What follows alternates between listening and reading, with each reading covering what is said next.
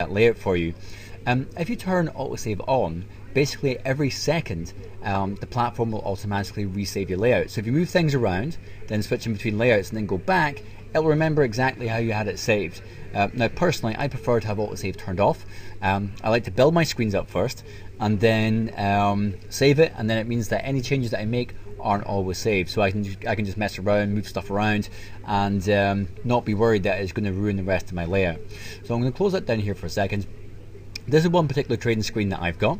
If I just click on this icon right here, you're going to get a chance to see another one of my trading screens. And this trading screen here will give you, well, I've made it have a whole selection of different client sentiment windows on here. And if I click on this screen right here, it will give me